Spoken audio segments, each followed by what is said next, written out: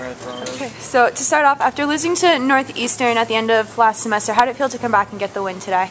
Oh, I thought it was great. You know, the last couple of games we've had the good fortune of scoring 6 goals and maybe, inched away as the game went along, so there wasn't as much pressure. But today, we had to get 2 late goals, one to tie it and one to win.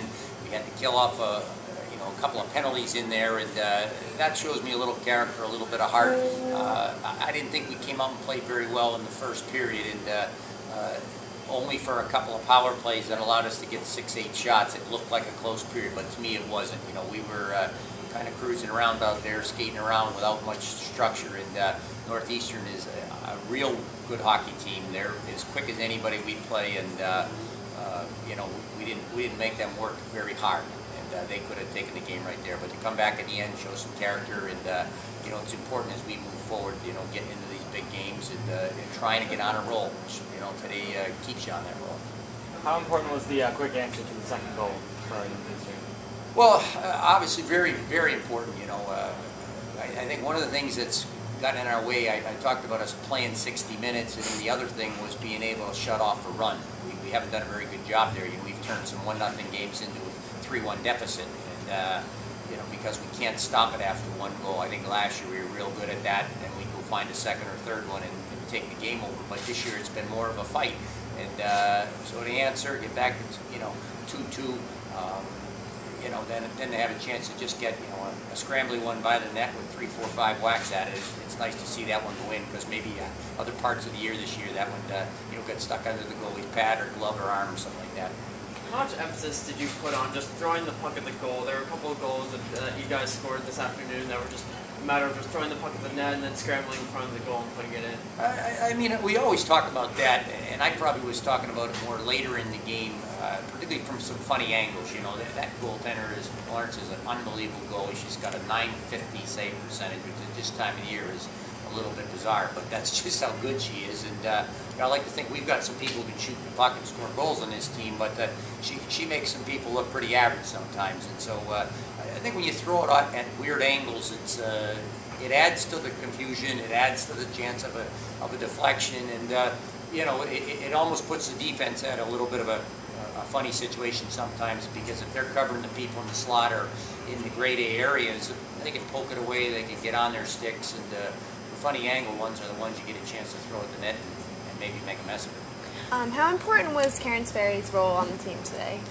It's always important. I mean, she competes and fights, and even in the end, they got a shot that it was a little bit of a screen, but it was more of a kind of a funny knuckleball, and never did she stop fighting or reaching back or trying to keep that thing out of the net, because again, they were within inches of tying it, and not because we made any crazy mistakes. It just they got the puck up over the red line, threw it at the net, and things bouncing around left, right, and all over the place.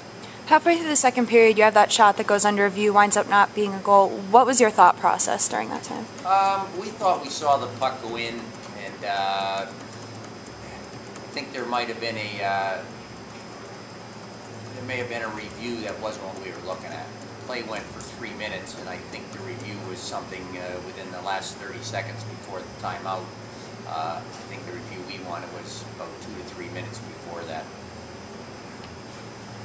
What did you think about your team's converting on the scoring chances today? I mean, it seemed like you had a lot of scoring chances. Was that mostly shelling, or did you just not get the bounces you wanted? I'd probably answer it by saying better late than never. We got 2 pretty late there, and it was nice to see him go in. Probably if you asked Florence, she might have liked to have had that second one back. That's one that just broke off her glove. I don't think she's, getting the first 2. She kind of made the first save, and Jill Cardell knocked the first one in, and then the second one there was a bunch of people there, and she made a couple of stops. But sometimes you have to have a little bit of luck, a bounce here or there, and again, she's still going to have a fantastic goals against, a fantastic save percentage, and we snuck out with a win. But it's always a tough order with a kid like her and a quick team that they have. That Dave Flint's done an unbelievable job there, and they got a bunch of real good hockey players, so nice to get out of here with a win. Can you talk about the play of Jen Wakefield this afternoon? She seemed to be all around the net, especially in the third period with the 2 points. Yeah, and again, you hope big players can answer the bell. They can come up with big goals, and part of the reason they're going to be on the ice a lot down the stretch. You shorten it up to kind of 2.5 lines in the end, and it's great to see her get one. And it doesn't have to be the big slap shot or the great wrist shot at the top corner. It's just one of those ones at the net where everybody's fighting, and she gets a chance to knock one in. So we, like everybody else, rely on some different people scoring, but your big people are going to be out there a lot at that time of the game. So great to see her get one. How did playing for the fundraiser for the Skating for Strides, how did that change the mentality of the team today? Pink jerseys, pink socks. So right off the bat, it certainly changes things to everybody's eye.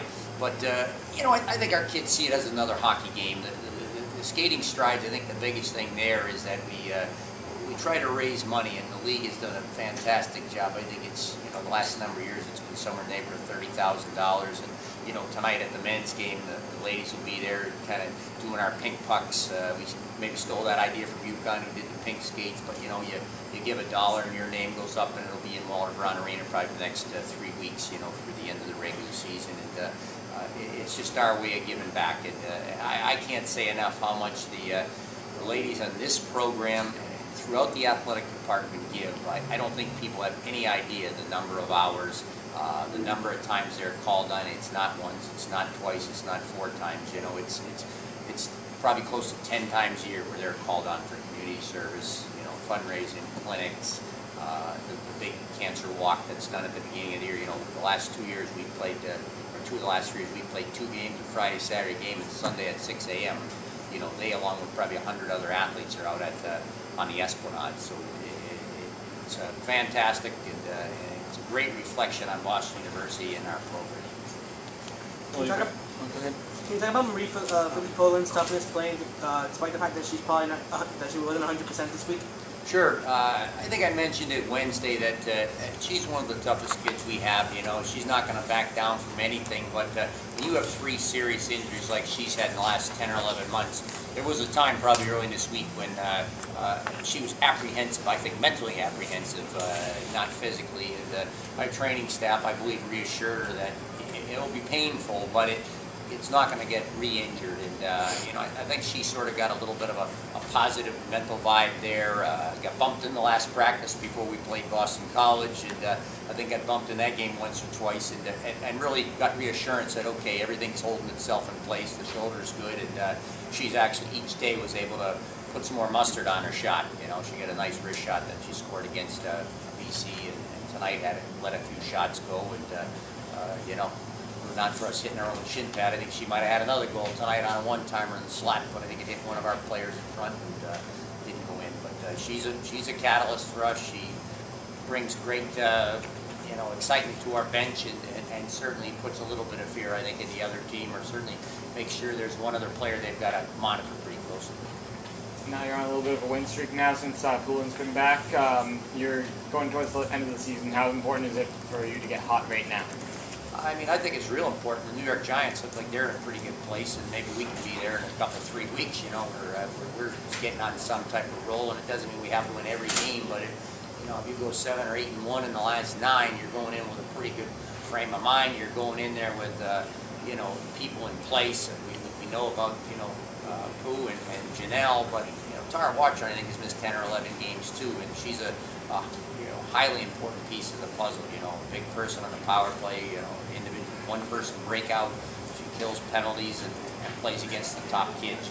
So it's important to have everybody on deck. And I feel like we've got just about everybody there right now. And if you get a little bit positive from the neck up, it goes a long ways.